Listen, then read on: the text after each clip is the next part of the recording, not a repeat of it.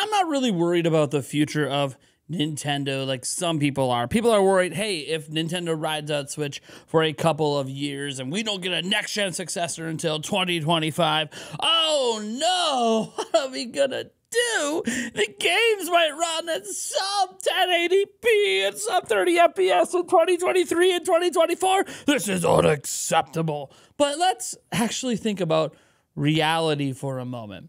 It's so unacceptable that Nintendo Switch was the #1 selling platform in 2022. You don't gotta believe me. That's literally the sales figures. The Switch was so terrible that despite Scarlet and Violet having clearly inexcusable performance issues, it's the fastest selling Nintendo game of all time. It's so unacceptable that Fire Emblem Engage is on pace to possibly become the best selling Fire Emblem game of all time. It's so impossible.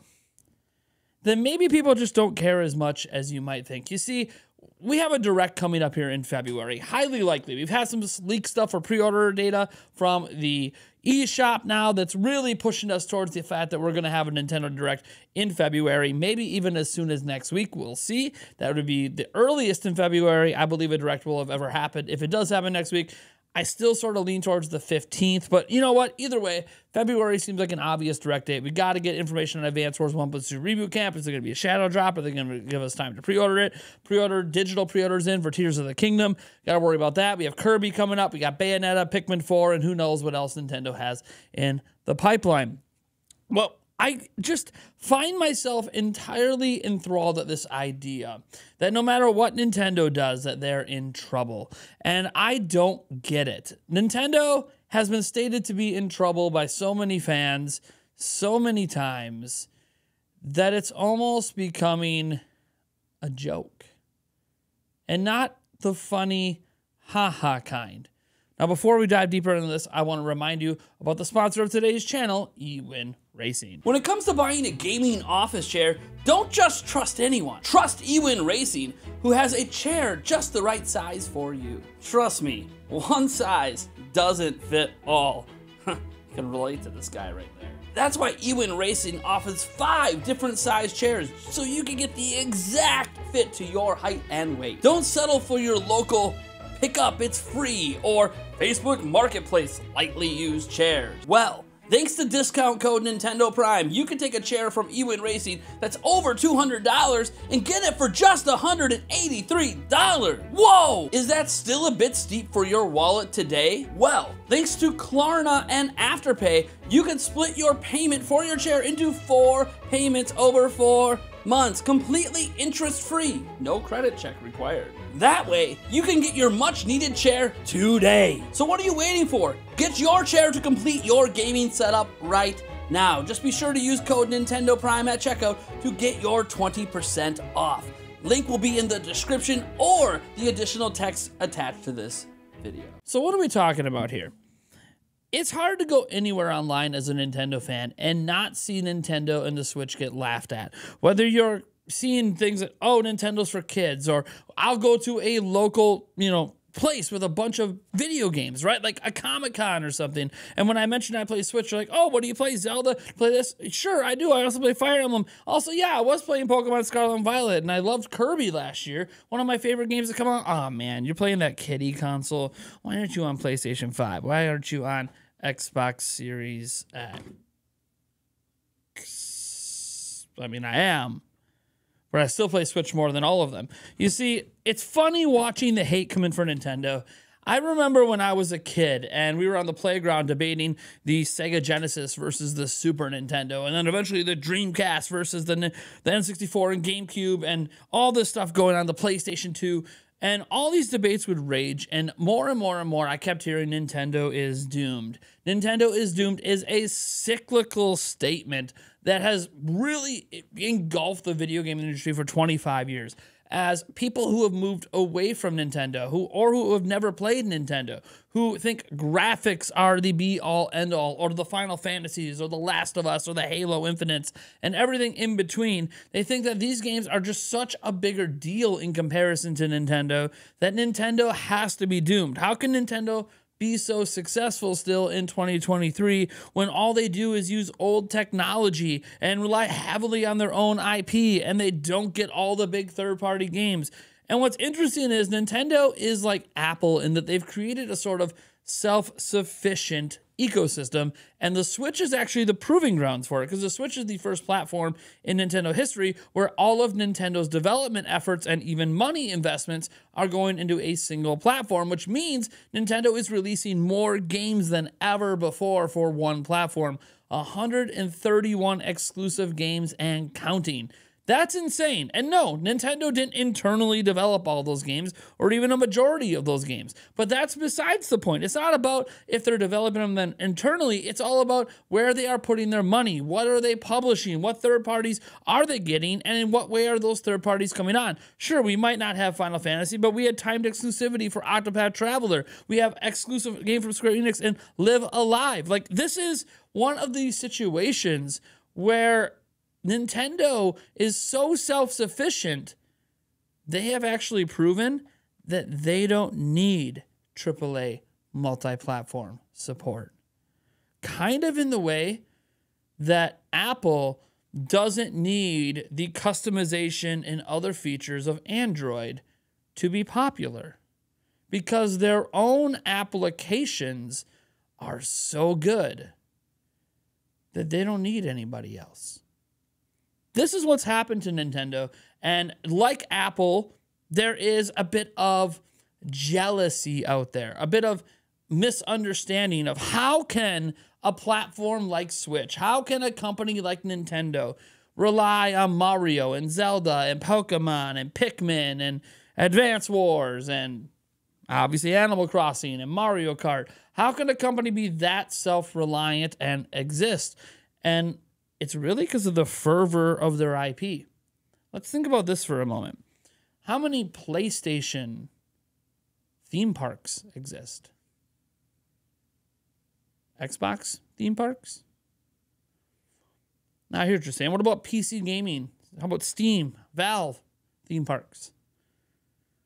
Right.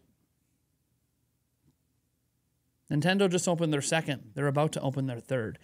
Nintendo might not be exclusive with their merchandise, and we've seen Halo and other Lego sets and all this stuff. But what Nintendo is very brand forward. They're Apple. They're Disney of the video game space. They create iconic franchises. And you might go, they used to create iconic franchises, right? Mario, Zelda, Metroid, all these characters are ancient. Even Pokemon, Ash Ketchum, Pikachu, ancient characters.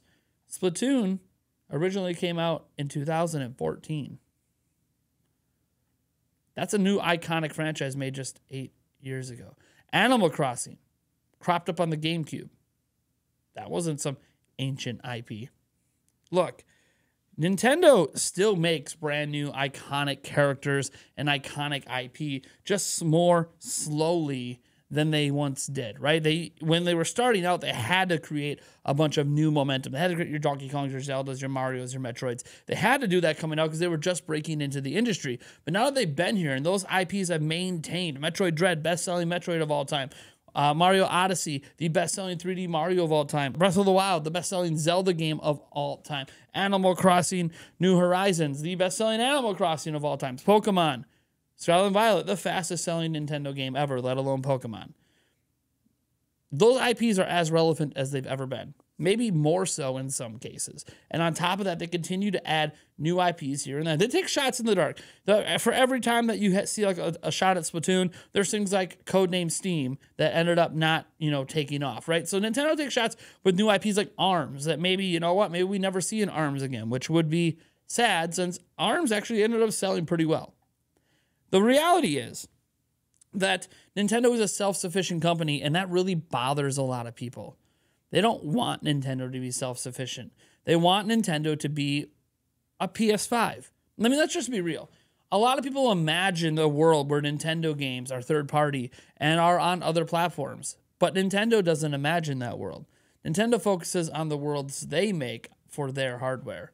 So as much as we might rag on Nintendo and want them to improve, as much as we might rag on, oh, this Nintendo Direct sucked, it was full of farming sims, where was our big third-party stuff?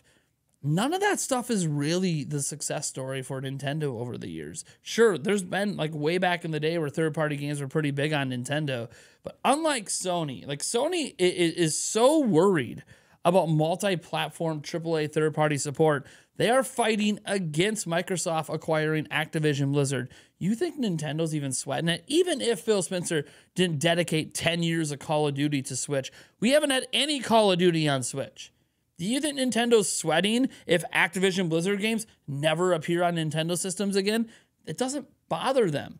They don't view acquisitions like that as anti-competitive because they've proven that you don't need those companies to be successful as both platform holders and game makers. So look, we can all sit back and laugh and cheer and all this for, we hear that Nintendo and the Switch and everything is doomed for the 10 millionth time as the sales continue to soar during arguably Nintendo's best generation of hardware ever made, at least in terms of sales.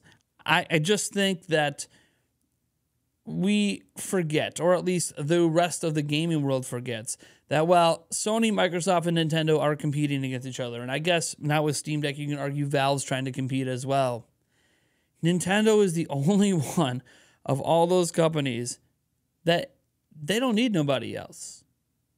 And they can make enough games yearly to not need them. Think about it like this. Over 20 exclusive games dropped on Switch last year. Name one other platform that had that happen. Okay, you can just say PC in general, right? PC has a bunch of indie games that come out exclusive all the damn time, right? So there you go. Touche. But Sony and Microsoft ain't touching it. Nintendo ain't need nobody else because what they got going on is awesome. And that means whatever they have going on next, whatever platform it is, whatever hardware they put in it, even if that hardware ends up being another 2-3 years old technology, what Nintendo's going to do with it's going to be pretty awesome. Heck, I honestly think when Tears of the Kingdom comes out this year, a lot of people are going to be like, wait, Switch did what? How does this look like this on Switch?